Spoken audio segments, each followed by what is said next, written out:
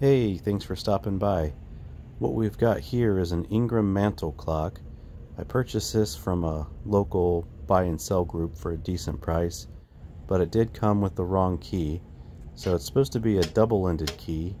One end goes to the top there to adjust the beat rate, and the other end is used to wind the chime side of the clock and the time side of the clock.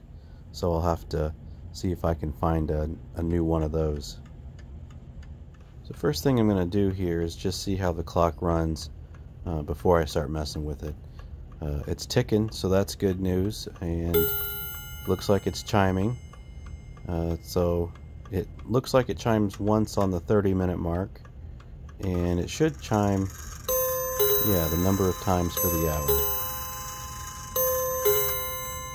So that sounded a little like metal on metal, so I'll have to look at that and see what's going on.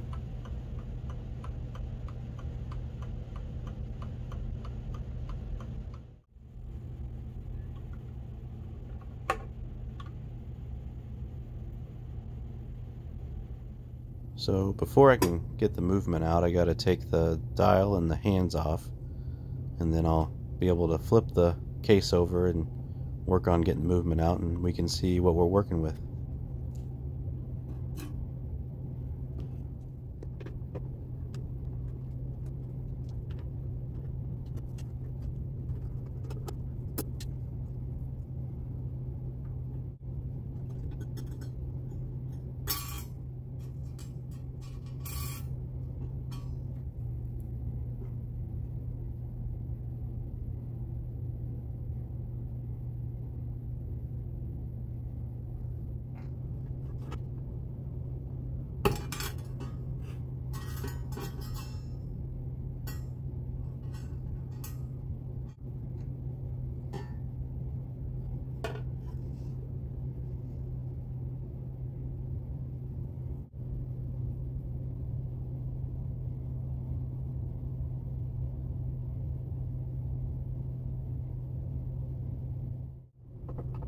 So this movement should be held in by 4 screws, but I noticed it was missing a screw there at the top left, so I'll have to find another screw and get that secured properly once I get everything put back together.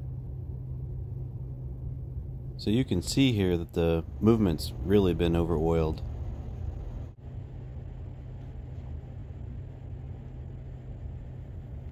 These hammers here are supposed to have leather tips inserted. One looks like maybe a leather shoelace was used, and the other one was just missing a leather tip. So that's why the chiming sounded like metal on metal. So here I'm just measuring the arbors so I can find the correct double-ended key. The bottom ones are about 3.6 millimeters, and the top one was about 2 millimeters. So I'll look online and see if I can find the right key. Before I start taking the movement apart, I've got to let down the mainsprings. I like to use a couple zip ties, and this holds the springs in place, and then I use a let-down tool to slowly unwind the springs, and the zip ties hold the springs in place. So this is a very important step you need to do to make sure that you don't hurt yourself or damage the clock in any way.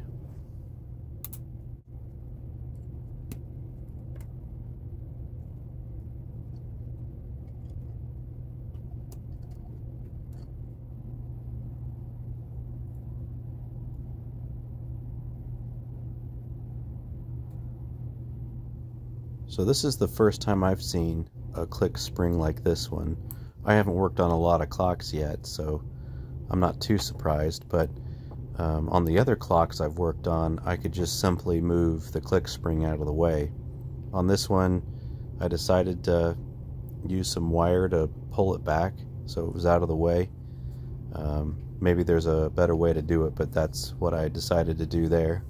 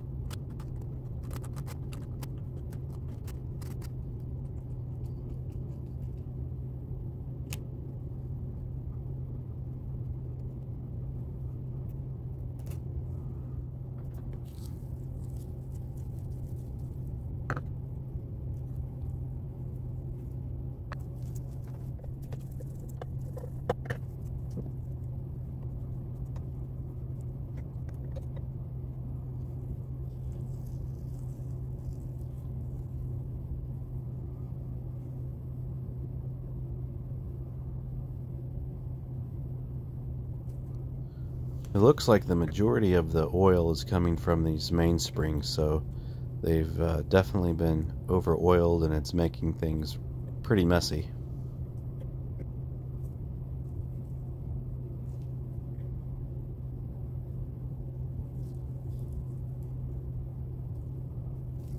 Just a few minutes in and I've already got to change gloves.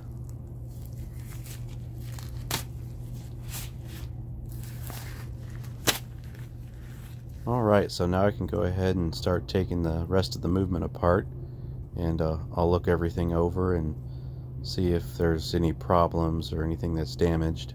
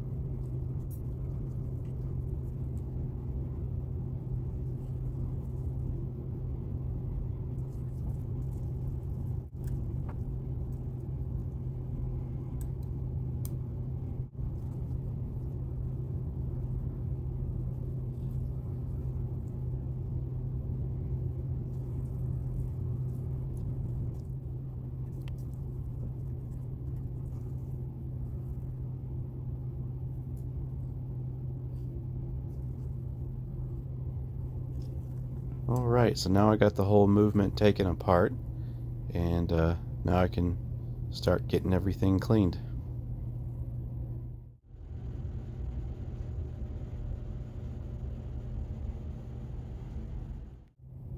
What I'm using here is just hot soapy water, and this helps get the majority of the oil and dirt off, and then I'll go over everything with a pick and scrape off any hardened areas of dirt, and then I'll finish things off with mineral spirits.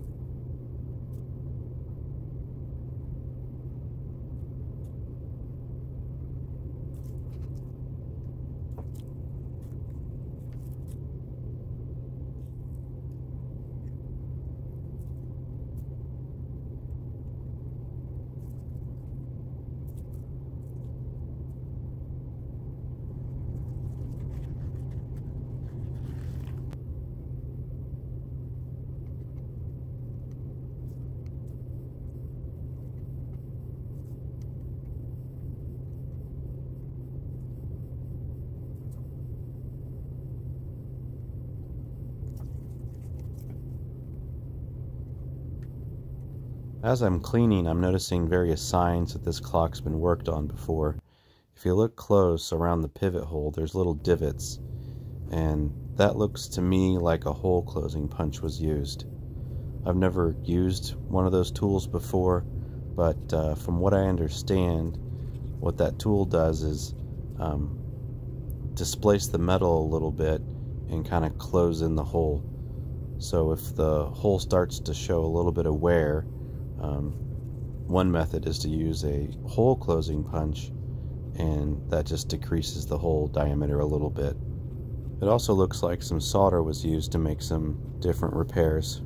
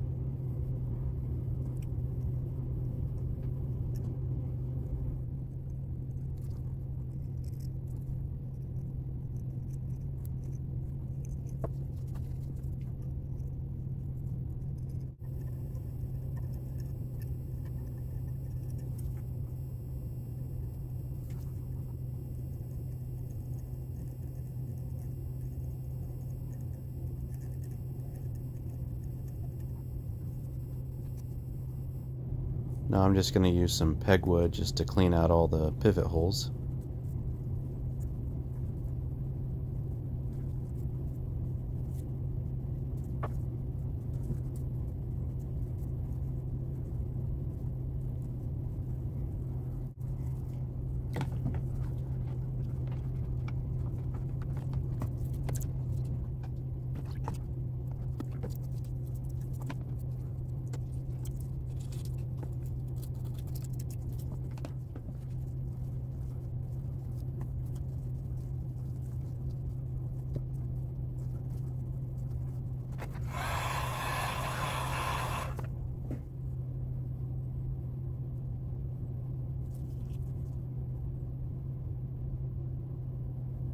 So now I'm going to go ahead and do the other plate, and I'll just do the same process.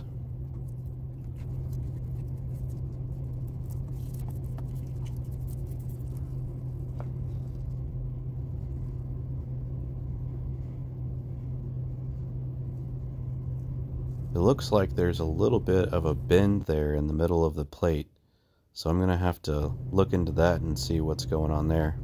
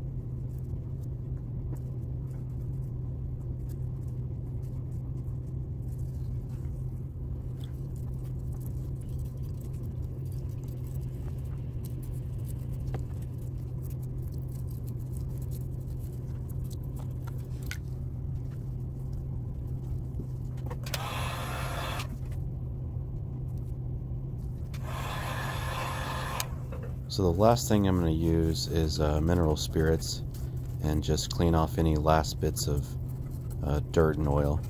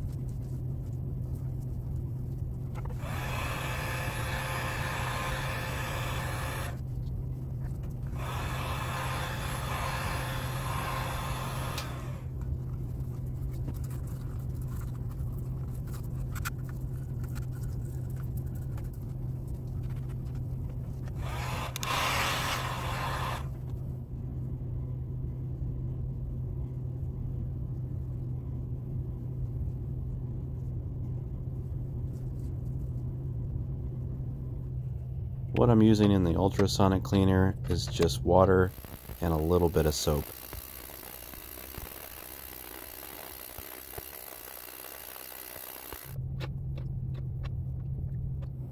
So the rubber ducky isn't a required step to the cleaning process, but from what I understand, it's supposed to make bath time so much fun. So I'm going to give it a try here and see if it works out.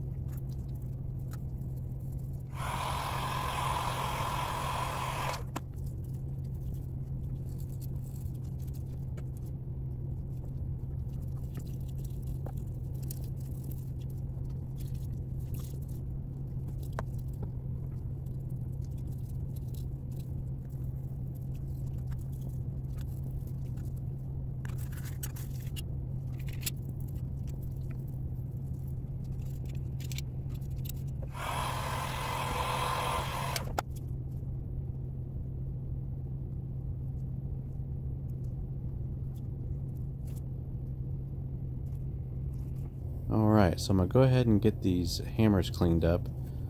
First I'm going to pick out this old material. This one looks like maybe a leather shoelace was put in there. That's at least what it looks like to me. And this other hammer is missing its leather insert, and I think that green crud is some leftover adhesive or glue of some sort.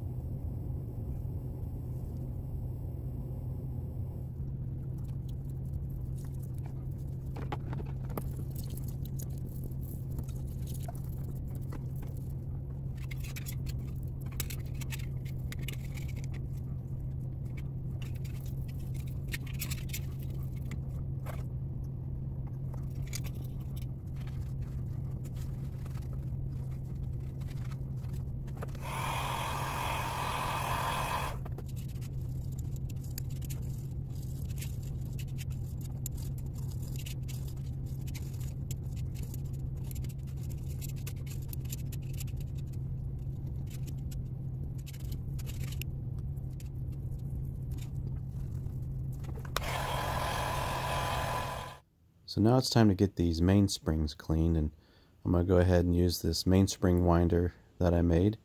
You always want to make sure you wear a face shield and a nice glove to protect yourself. Here shortly you'll see why wearing these is really important.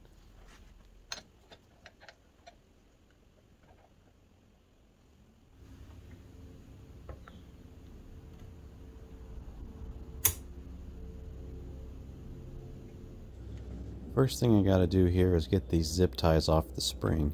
So I'm going to wind the spring up just a little bit. And that will release the tension off those zip ties, and then I can get those cut off. And then after that, then I can just simply unwind the spring.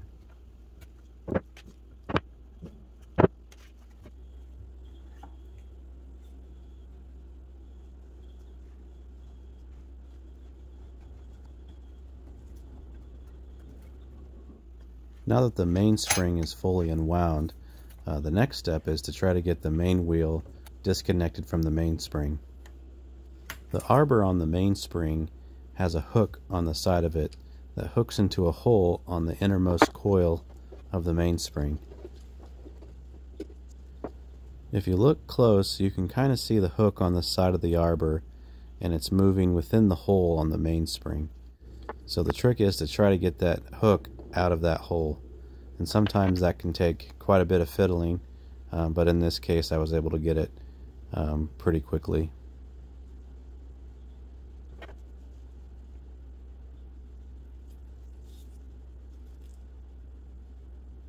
So now we can go ahead and get this spring cleaned, and I'm going to go ahead and use WD-40 just as a cleaning solution to get off all the dirt and the hardened grease off the mainspring. And then once the mainspring is clean, I'll wipe away all the WD-40 so there's no more WD-40 remaining, and then I'll use a special mainspring lubricant to finish things off.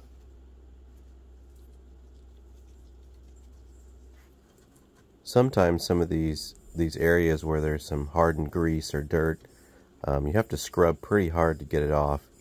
So you just keep at it until it's all removed, and then just wipe it away.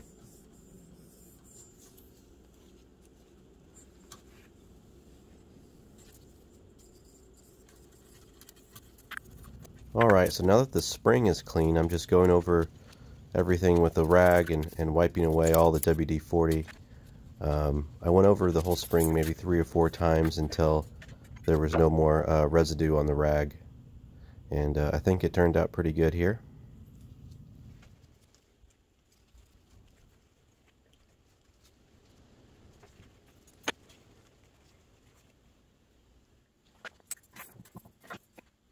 Next thing is just to apply some mainspring lubricant.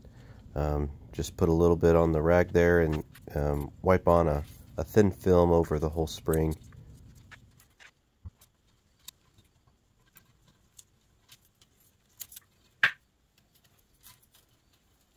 So before I install the mainspring back onto the main wheel, I've got to get this main wheel clean. So I'll go ahead and give it a little cleaning treatment here, and then I can attach the spring back to the arbor.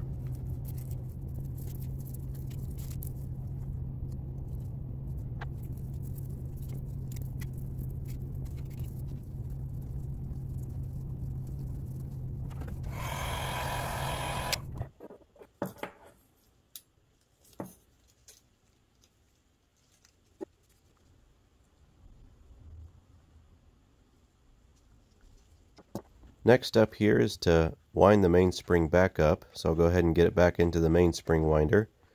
Wind that up so it's tight, install a couple zip ties to hold the spring in place, and move on to the next mainspring.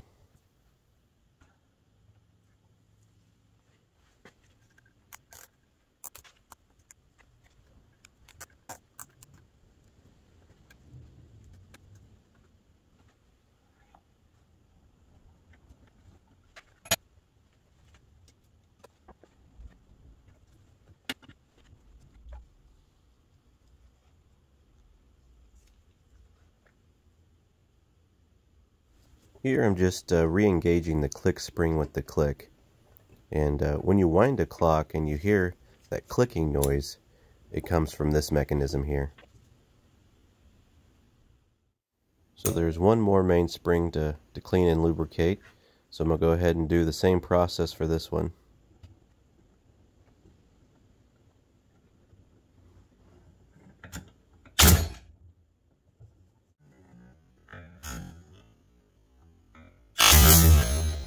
And that's why you always want to wear a nice glove when you're dealing with these mainsprings. What happened in this scenario is there's a hook on the mainspring winder that's hooked into the loop at the end of the mainspring, and that hook slipped out of that loop, and then all of the force that was built up into that spring suddenly released. And when that happens, it could cause a lot of damage to your hand. The spring could break apart and fracture, and pieces could go flying. So in this scenario, I was lucky and didn't get hurt at all.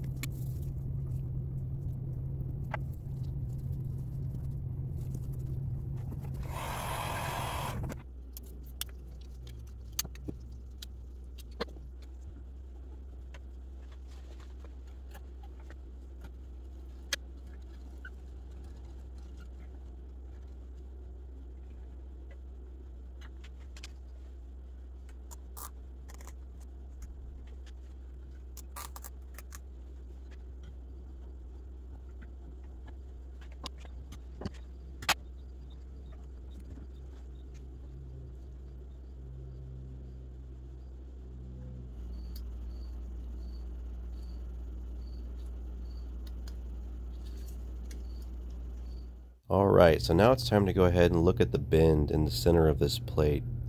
And that bend is coming from the location where the center arbor is located. So I'm going to install just the center arbor and see how much end shake there is. And there's supposed to be a little bit of end shake from what I understand. And there's just slightly a little bit of end shake. If I were to bend that plate back to make it look right, I don't think this arbor would spin freely. I think it would bind up. So I think that bend is supposed to be there, but I could be wrong. Next thing to look at is installing new leather tips in these hammers. And the leather cord that I have is just a little bit too big. So I'm going to have to shave those down a little bit and see if I can get those to push in.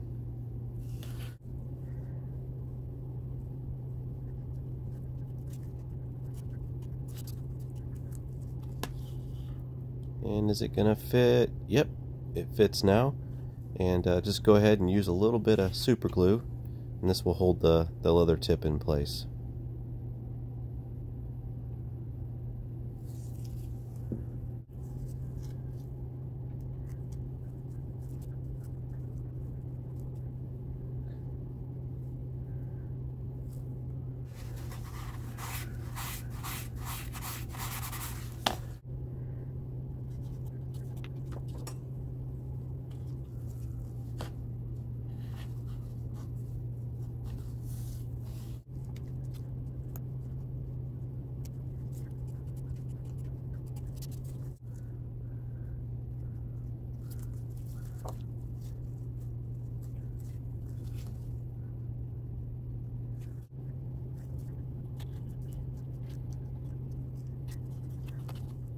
I think the hammers look pretty good now, and here in a little bit we'll see how they sound.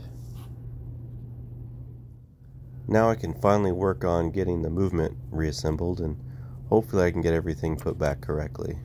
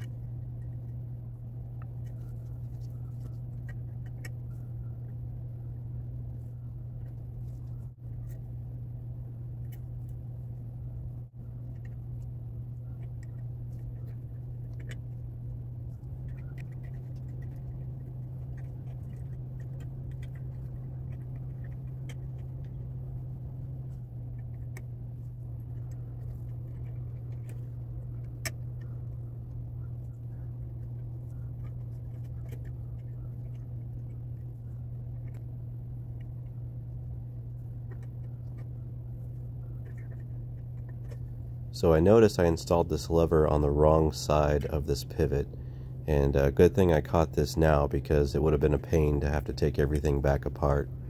And then I'm going to rotate the warning pin about a halfway turn away from the locking lever.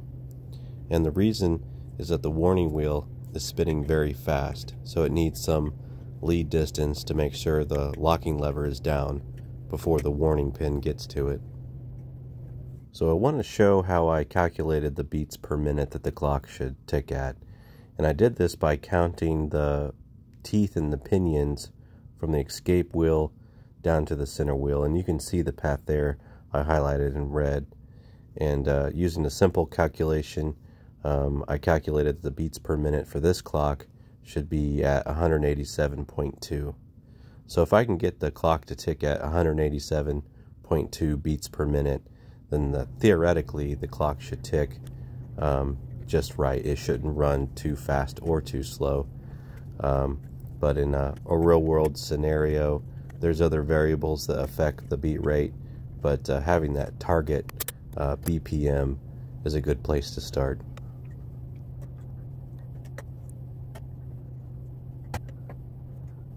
Next is the tedious process of trying to align all the pivots into their pivot holes, and this requires a lot of patience, and it's important not to force anything at this stage, because you can end up bending something or breaking something.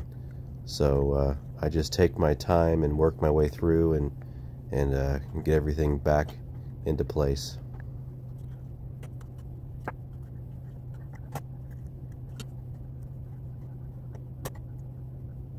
So now I'm just going to play around with the movement a little bit here and just make sure that everything's spinning freely and nothing's binding up.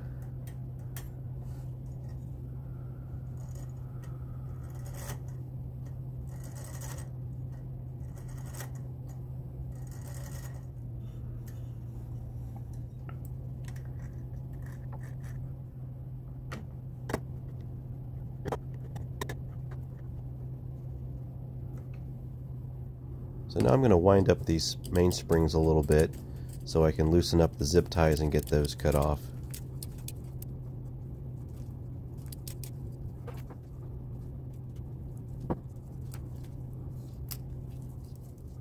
I'm just going to do a quick test of the chime side of the movement, just to make sure that I get everything put back together correctly and things are moving the way they should.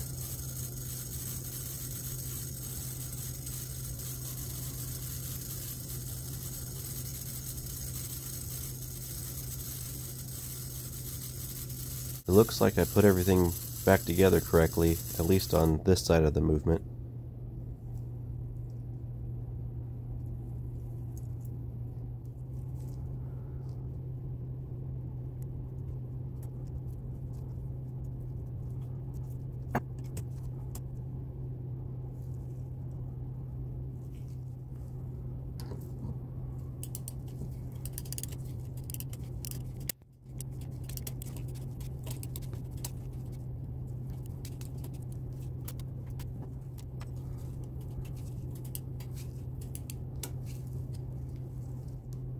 So now I'm going to test out the time side of the movement just to make sure that I put everything back together correctly.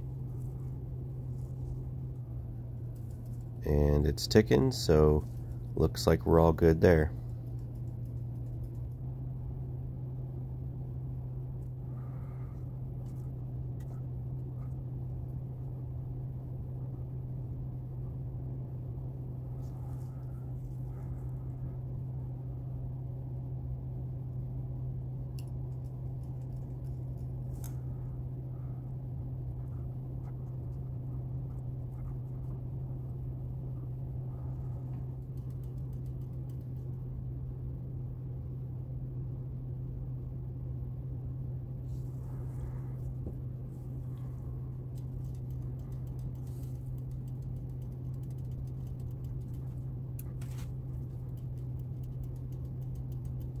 Now that everything's oiled, I put the movement back into the case just to see how it's ticking and how the chimes sound.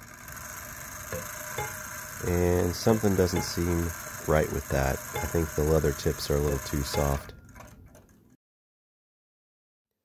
So I did some reading and found that people are suggesting to add a little glue to the leather tips, and this will harden them up just a little bit, and we'll see how that sounds.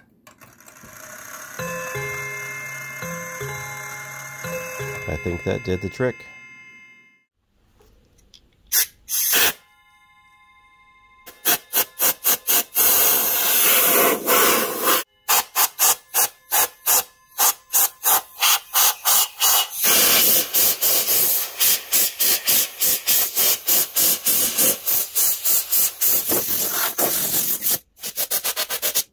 Now that I got all the dust blown off, I'm going to go over everything with a brush and some water and wipe away all the dirt, and then I'll go over the whole case with some oil and see if I can get the case looking a lot better than what it does now.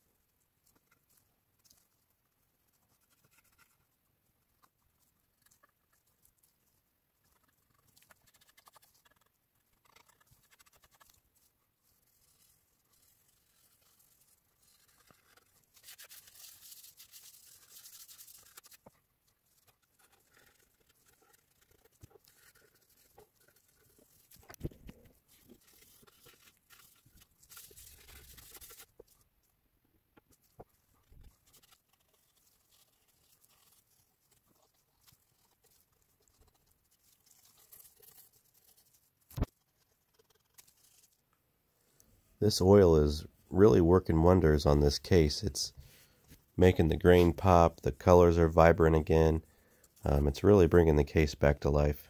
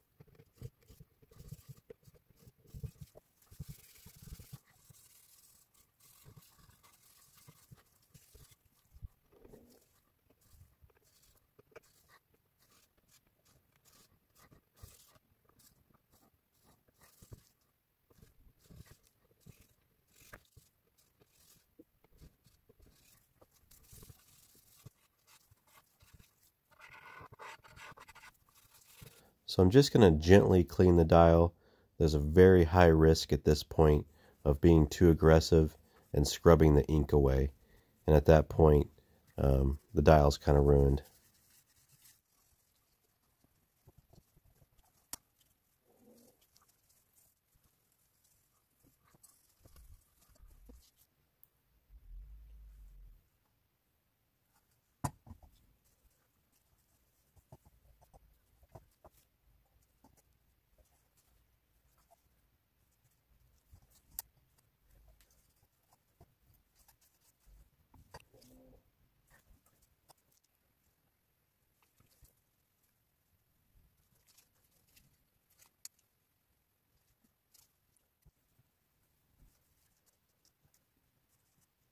Hey look, the glass is winking and smiling at me.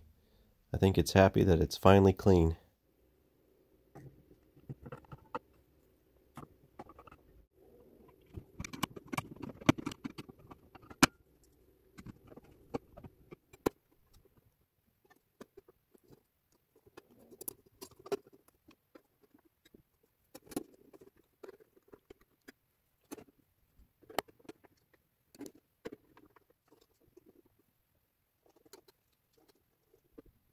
So I was able to find the right key based on the measurements I took earlier. And let's see how it works. And it's winding, so it fits. So that's good. And then the other end is a little bit smaller, and that goes into the hole at the top. You turn it to the left and the clock beats slower. You turn it to the right and the clock beats faster.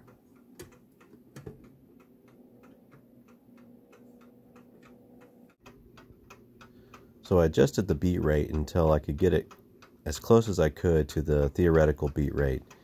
And so I got it to 187.18 beats per minute.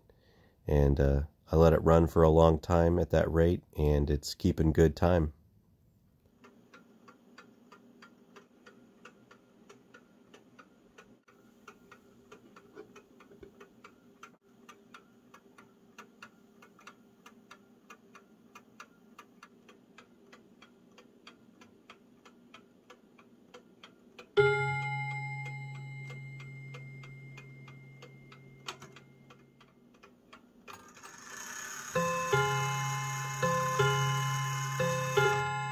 Thanks for watching, and take care.